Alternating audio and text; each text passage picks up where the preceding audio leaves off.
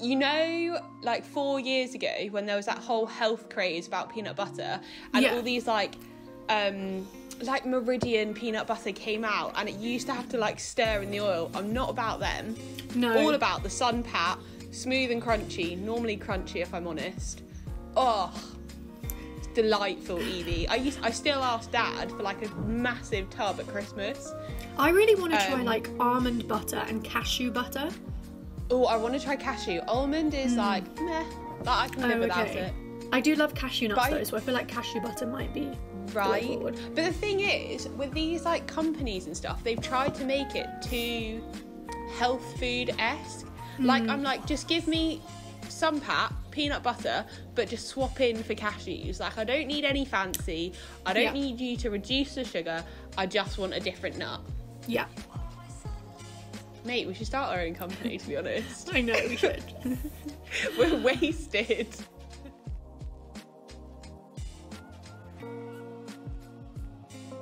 Hi guys, welcome back. I'm Em.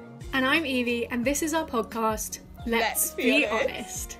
Don't forget you can find our podcast on all your normal streaming platforms. And you can even watch us on YouTube if your heart desires.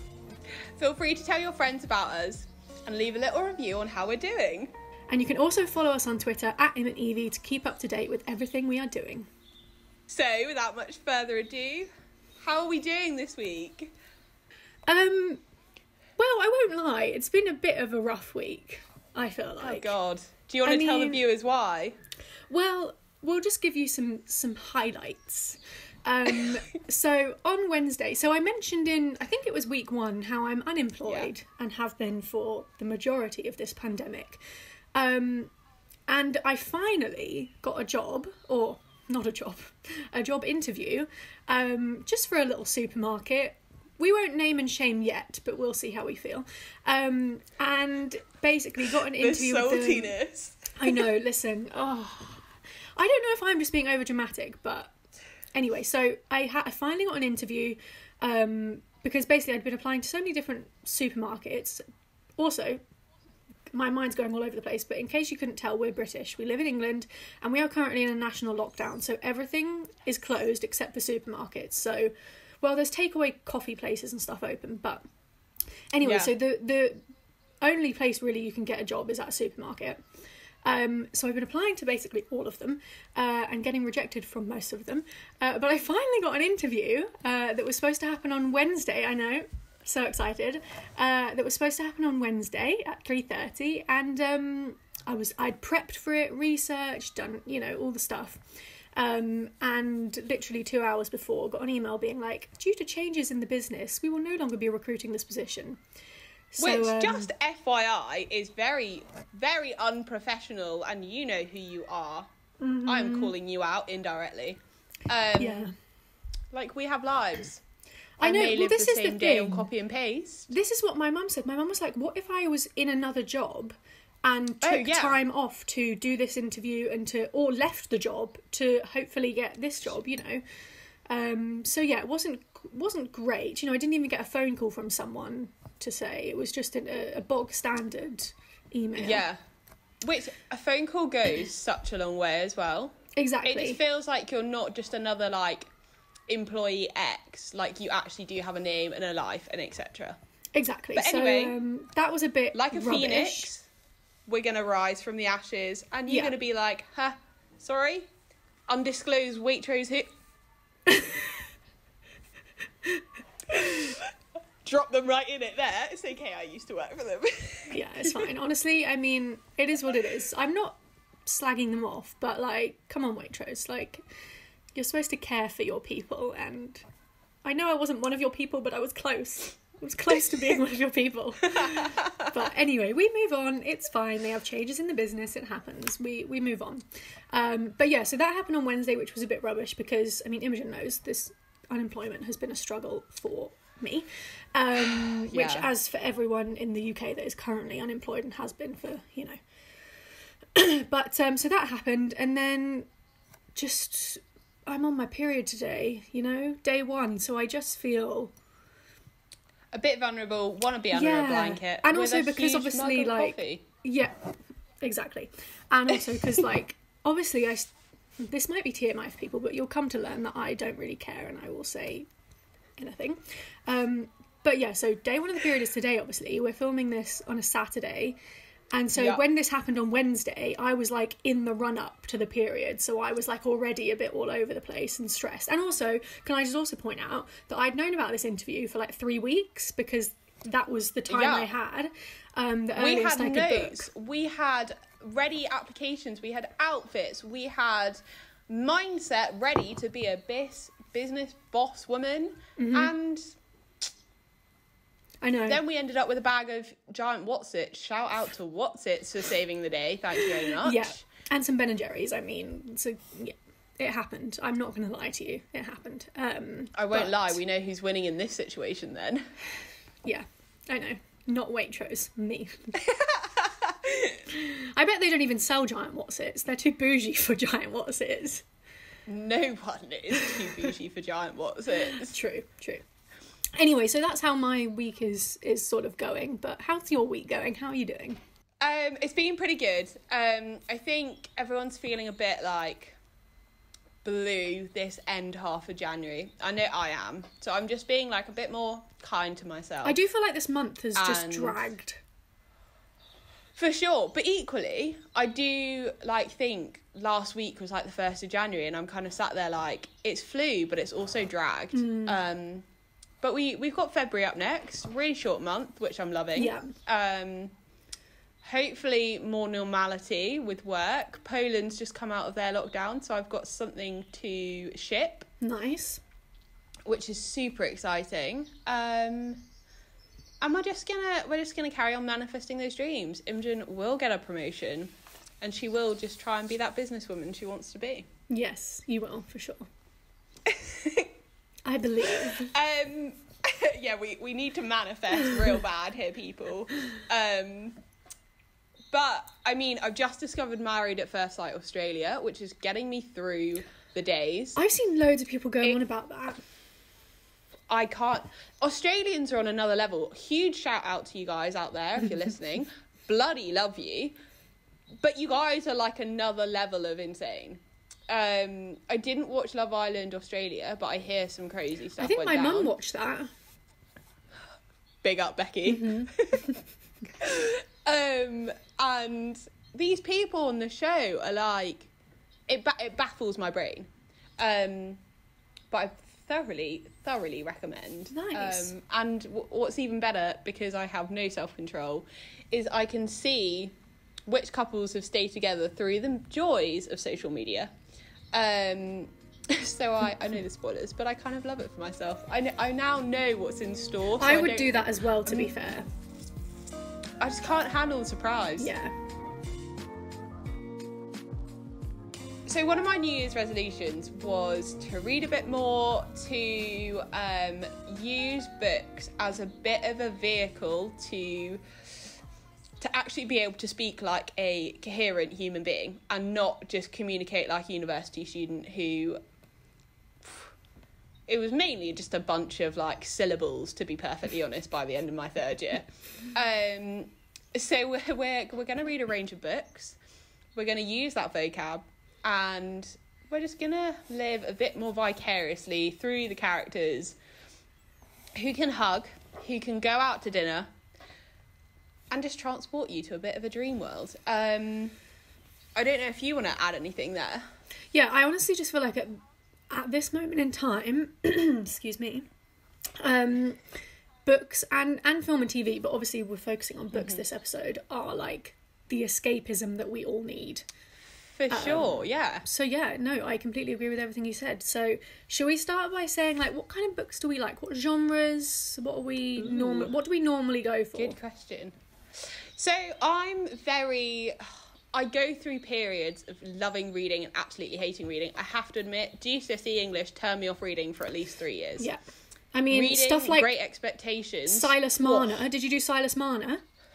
No, oh, I don't even know you who are that lucky. is. Silas Marner. If anyone has done Silas Marner out there, you know the pain. Oh. Anyway, yeah. But I also think just like analysing a book to a new level just takes out the fun. I mean, I loved it, but also like he blinked what does that mean? And I'm like, I don't know. He blinked. I blinked like 12 times a second. I know. I think especially doing a book like that, that's not fun to analyse. If we were analysing like Harry Potter, I'd be totally down for that. Love. Yeah. For sure. But, you know, I love a good crime. I think they're really easy for people that have kind of lost love with reading. It's a nice way to, like, start.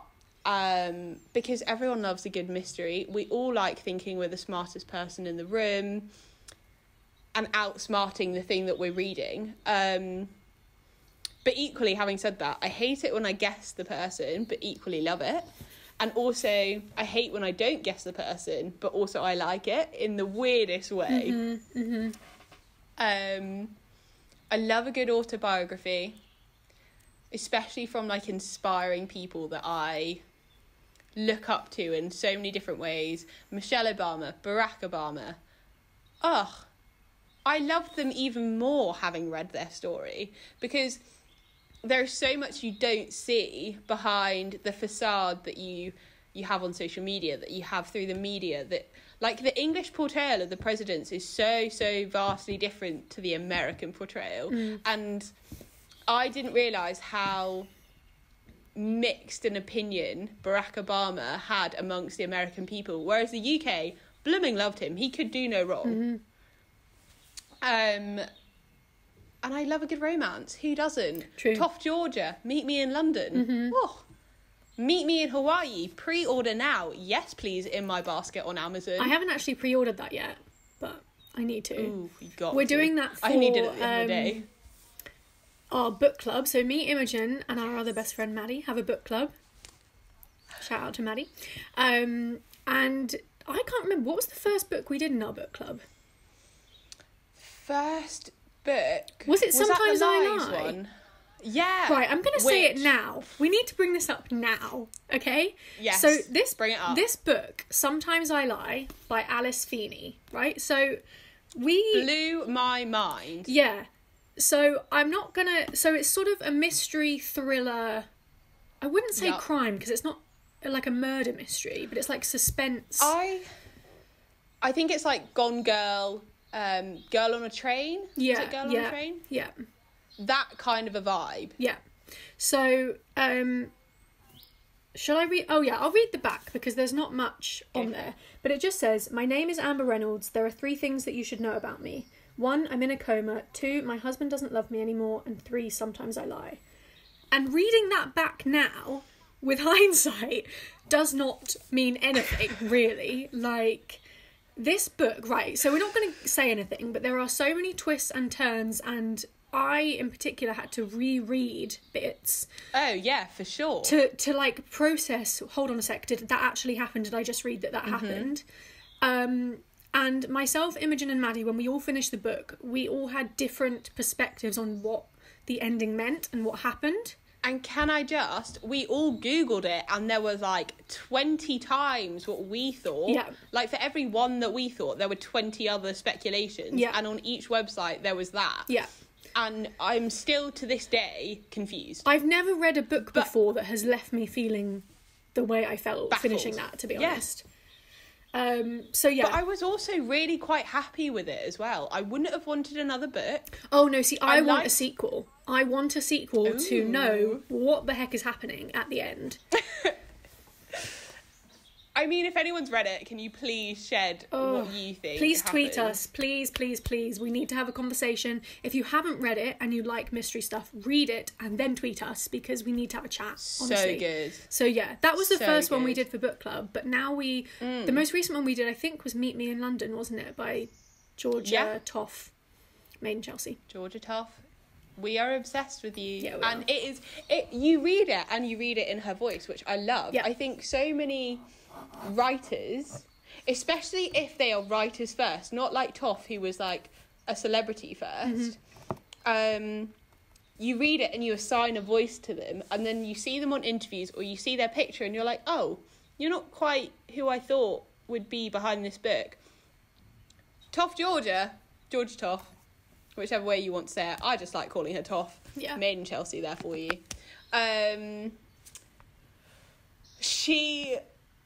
every single word in this book, you hear it in her voice, and it's just such a nice narrative. It's a classic holiday read. It's a feel-good book. And we're so ready for Meet Me in Hawaii, and we want to be there in Hawaii ASAP. Okay, so should we tell the people what books we are both currently reading? So, Dear Emmy Blue. That's our book club which book on currently. Goodreads, yes, on Goodreads, it is one of 2021's book club reads, and it comes under the category of an easy read. I think it will be delightful. I think with Valentine's Day coming up, it's a nice, easy romance. It feels like it will perk up this very dreary feeling beginning of the year and make everyone feel good. And I've just finished it yesterday, Cuckoos Calling. Ooh, okay. Is that crime? Which is a crime novel. Okay. Spot on. It's one of J.K. Rowling's novels that she wrote under the pseudonym of Robert Galbraith. Okay. Excellent. Really, really recommend. Nice. Did not expect who did the murder to do the murder. Okay. And then when I guessed who did the murder, there were so many like intricate details that like I didn't even clock to that made me feel like, although I guessed who it was, I didn't get the whole full picture of why they did it. So right, it's very satisfying. Interesting. Love that. She's written quite a few crime novels under this name, and I might order another one off Amazon today. You do that. Treat yourself. What about you? So I am currently reading, obviously, Dear Emmy Blue as well. Who's that by? Oh, hold on, I have it here. It is by Leah Louie. So I'm reading that, and then I'm also reading 2 other books. Well, actually, technically I'm reading 3 other books, but one of them is James Patterson and Bill Clinton, The President is Missing. But I have been reading that since last summer. Forever. Literally. Yeah. So, don't know what that says about the book, but I found it quite slow to start. So I'm still going with that. We're still trudging along, but I read it Which is surprising. I know. Because normally his books are so good. Evie got me into... What are they called? Like the 1, 2, 3, 4s? The Women's Murder Club. Oh, sensational. They are incredible. Big shout out to them. Yeah. Yeah, because And I remember Evie giving them to me, and she gave me like 3 or 4 in one go, and I was like, Evie, that's a lot of book I haven't read in a while. I want to be eased in gently. Absolutely stormed through them. Yeah, they are so good. If you love crime books and you haven't read that series, it is incredible. There's 20 so far. I've read up to 19, because I don't think 20's come out in paperback yet. But yeah, they are so, so good. So I was surprised that I found this one quite slow, but I think it will eventually get there, because it's got good reviews. Yeah. Anyway, so I'm reading that, and then I'm reading 2 other books that are kind of like self-help. Well, not self-help, but one of them is a self-help book, because it's called The Magic Art of Not Giving a F word. I think that's what it's called. Magic Art of Not can't think who that's by, but I'm reading that, and it's basically all about learning to just not care what other people think. Don't worry about anything. Like, just do you and get on with your life, you know. Which, I watched Jamie Lang, huge advocate of mental health, and he was on a podcast the other day, and I think that book, I'm actually really intrigued to read that, and I think that's been on my list for a while. In the olden days, pre-social media, really sorry for the bit of a divergence, everyone had their niche. They were the funniest, they were the sportiest, they were the prettiest, they were like the cleverest, whatever. But because of social media, it doesn't matter if you are the funniest in your group, there will always be someone funnier than you. There will always be someone prettier than you. And they are at the edge of your fingertips. You type it into Google and you can see, I don't know how many people on Instagram, but like 6 million other people who are just as funny and just as clever as you. So it means that little niche that gives you a purpose in life is taken away. And I think what is so important to be drummed in from the start is not giving a flying monkey about what other people think. Do not compare yourself. It's not helpful. It's self-destructive. You have your purpose. You make the people around you happy, and that's all you can do. and that is your purpose in life. Yeah. So you can still be the cleverest in your group of friends, or, you know, the prettiest, or the fastest, or whatever. But you, like, think about your impact on your group of friends and not on the world. And I think that's kind of an important take home. Yeah, and it also goes into like how you can say no to things better. Because I love that. Yeah, like especially in the work environment, like your colleague who you've known for a couple of months invites you to something and you don't really want to go, you're not actually invested in the cause or this person, but obviously we're British, we are polite, and we say yes to things that we ideally don't really want to. And this book's true. Yeah, exactly. And this book I think is written by an American. Interesting. Yeah, so anyway, so it goes into that. So I'm reading that as well, but I read that sort of, again, sporadically, because it's not like a binge read, really, is it? And then I'm also reading a book called Feminists Don't Wear Pink and Other Lies, and it's basically a edited collection of tons of different women, ranging from like Zoe Sugg to Keira Knightley in it, like all these different celebrities and like women who have written like short little essays on what it means to be a woman and like female empowerment. Love that. I'm currently. Do you feel really good when you read that? Yes, it's so good, and it's so good to hear these people who are like, you know, celebrities and, you know, have status just go through things that are like human experiences, you know. And it's by Scarlett Curtis. She like is the kind of curator of it, and she's also done one which I also have called It's Not Okay to Feel Blue and Other Lies, I think, and it's a mental health one. Nice. Yeah, so that's all what you know I'm what reading. There has that's a lot of books, even. That's a mini library in itself. I think what I like now, and there's definitely been a shift in the last 5 years, is there are a lot more books that people read that are like self-help books, or like making you understand concept much more. I've got one on my bookshelf which is called Atomic Habits, and it's like how to break habits, what to do and how to stop them, how to make good habits, how to change your life and live it in a way that's healthy and good and simpler, rather than being like just fall into old routines and just do it because you're doing it, and go through the movements rather than understanding and actually gaining anything out of doing it. Yeah, I agree.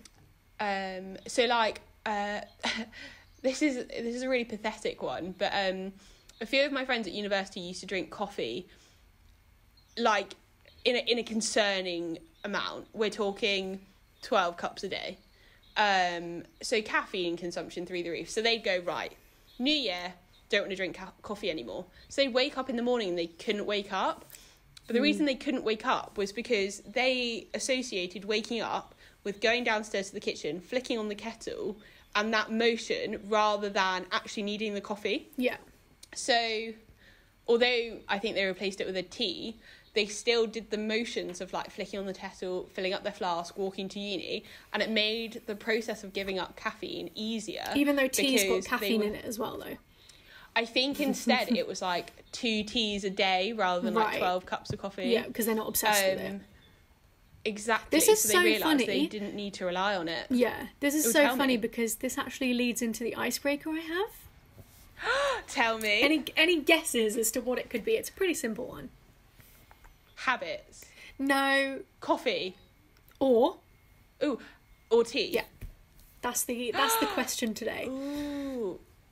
I mean, you know what? Controversial. I'm British. I don't really follow the British stereotypes. I blooming hate tea. I know. It tastes like leaves. This is the thing. I was going to mention this because I was thinking about this icebreaker, and then I was thinking about, as you've just said, the stereotypes of being British and drinking tea. Mm-hmm. But I think that this stereotype has come from everywhere but Britain. Like, everyone who's not British probably has this stereotype about England. Yeah. But yeah, neither of us are big tea drinkers. But also, when I lived in Nashville for 5 months, so many people asked me, as soon as they found out I was British, they were like, "Are you from London?" Which I was like, London's not the only place in England, but okay. And then they were like, "Oh, do you really drink loads of tea? Do you drink tea? How much tea do you drink? Is it true everyone drinks tea?" And obviously, I am a coffee drinker. So I would turn around and say... Which is more American. Exactly. So I would, when they would ask me this, they'd be so excited. They'd be like, oh my God, I'm asking a British person about tea. Like, it was like, I could see the excitement. So when I turned around and said, oh, well, no, I'm really more of a coffee person, I could just see their heart just sink to the ground.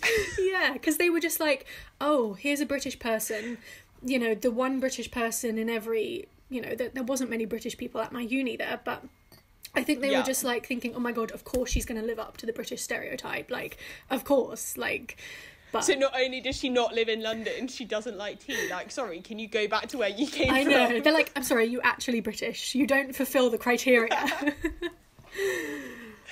No, I don't. I really dislike tea. I think if I was to drink tea, solely because of how much nostalgia I have about it, it would have to be tea leaves and a strainer, because that's what we always used to have at my grandparents. We'd light a fire, tea would come in on a tray with tea leaves, and we'd have crumpets.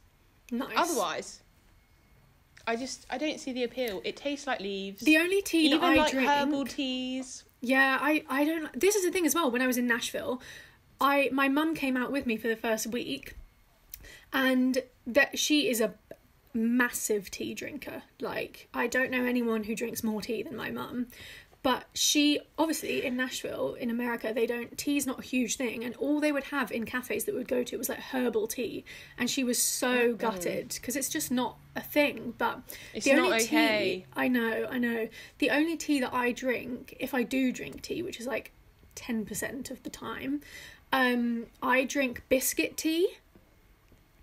What on earth is that? No, I know. So my former housemate Ellen, shout out to you, Ellen. Yeah. She introduced me to this, and it's basically I think it's from Yorkshire Tea. Is that a company?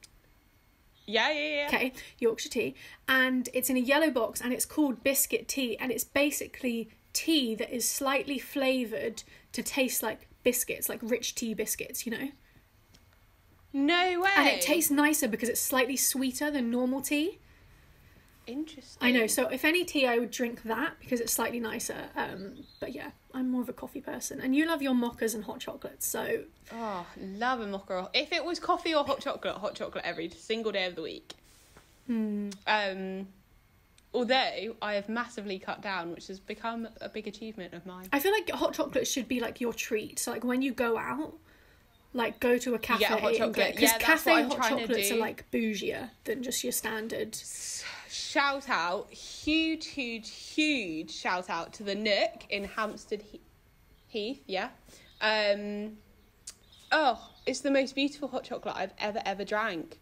And it is the cutest little cafe. It used to be this dilapidated kebab shop, looked really sketchy, and they did it up in 2020, which is even more amazing.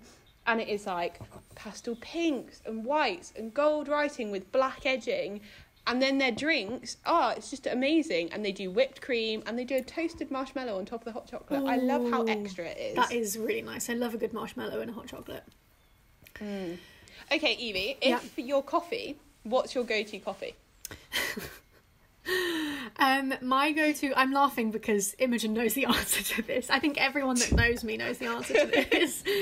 I know her orders off by heart. Yeah.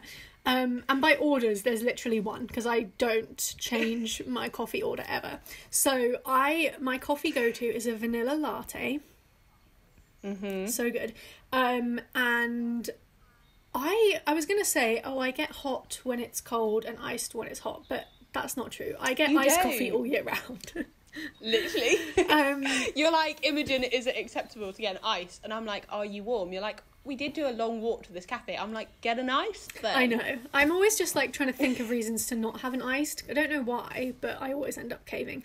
But my favourite go-to that I currently have in my mug now is the Nescafe Gold Vanilla Latte. They are so good. They are. I can agree with that because I've got them in my cupboard as well. Yeah, you get a little froth on top, which is so fancy, which we love. Next level. To the point that when Evie was in America, I sent her Cadbury's chocolate and vanilla latte sachets because I knew they were the two things she would miss most. Yeah, and it was honestly, I remember opening it and it was it was just a dream. I couldn't believe it. I used them so quickly though, because I was just like, oh my god, I have them back, and I just like used them up in like a week, and then I was like, oh, I've still got 2 months left that I have to be without them. But anyway, okay, back to books. I want to end by asking you, and I also want to give a shout out to another podcast. So there's this podcast called Bookish, and it is hosted by Sonya Walger, who is an actress. She was in Lost and The Catch, and she's a British actress. And she has a podcast called Bookish because she went to, I believe, Oxford University? Oxford or Cambridge, one of the two. I want to say Oxford. And she did English literature. So she loves reading, she loves books. She has a podcast called Bookish, check it out. And she interviews different figures, celebrities. She lives in Los Angeles, so I know she interviewed like the mayor of LA and like other famous people, but she interviewed actors as well that she's worked with, and she asked them, so it's basically like the podcast Desert Island Discs but book themed. So she love that. So she asks them like, what books have shaped you, and like would you take to a desert island? So my question to you, Imogen, is what is one book that has kind of like shaped you? And like, or made you a better person, or just like a book that you would 100% recommend to every person to read. Oh, can I do two? Okay, so book that shaped me, for sure, was Matilda. Okay. To the point that I wanted to be Miss Honeybun. I went for her for World Book Days. I took such a huge interest in maths. It was a joke. Like, I wanted to be that person. And it also like it was my escapism. It was my Roald Dahl's like comfortable world of the sky is not the limit, and yes, you can have a chocolate world, or you can make I don't even know, like monkeys sit in tree wearing ties. I think that's in the Twits, and all these different things. It was just a fun world of escapism. And the other one, which is a really recent book, is Barack Obama's book. It challenged me to think about things in a different way, and I think if I'd read it like, I don't know, 5-10 years ago, it would have been a good book, but I wouldn't have taken on board the messages. But while I was reading it January of 2021, it made me think, is that right? Is that okay? I can relate it to like what's happened in America recently. I can relate it to what I've seen living in London, and then living in a very white, affluent, southern country. Like, I went from a really diverse class in London to not having any diversity at all in West Sussex. Not saying that's bad, but it means that unless you read and unless you educate yourself, you will be in your little bubble and you won't understand the whole huge world that is out there. And although it's important to escape and have that imagination, that creativity that Roald Dahl instilled in me as a child, it's also important to realise the black and white truths, and that you can paint that and change how the future is for you and for everyone else. That's interesting, because my books actually are similar. So I'm combining two, but it's just because I read them both at the same time. And they are The Colour Purple and The Bluest Eye. Tell me. So they're both basically about race and class and things like that. So I did them for, I want to say GCSE English, but they are so thought-provoking and so well written and like kind of hard to read, but a necessary read. So those would be my books for everyone just to read, because you need to, because it will help you be a better human being. And also another one, To Kill a Mockingbird. Oh, I love that book. Yeah. I've read that book so many times, it is tattered. Yeah. That is an iconic, just classic. I love that. And so I'm going to finish up with our quote of the day. And it comes from, 2 days ago, very sadly, an actress called Cicely Tyson died. And she was in The Help, or I knew her from The Help and How to Get Away with Murder. So the quote today is from her. And it is, the moment anyone tries to demean or degrade you in any way, you have to know how great you are. Nobody would bother to beat you down if you were not a threat. I love that. Yeah. There is nothing more to add. No, I think that's it. We just end. Cool. Wow. It's been a delight, everyone. It has, but what are we doing next week? Should we do uni? Yeah, chat about uni life. Let's do that. I like that. Yeah. Right, well, I hope everyone tunes in next week. Hope everyone stays safe. Yeah, we love you. And get reading. Bye. Bye.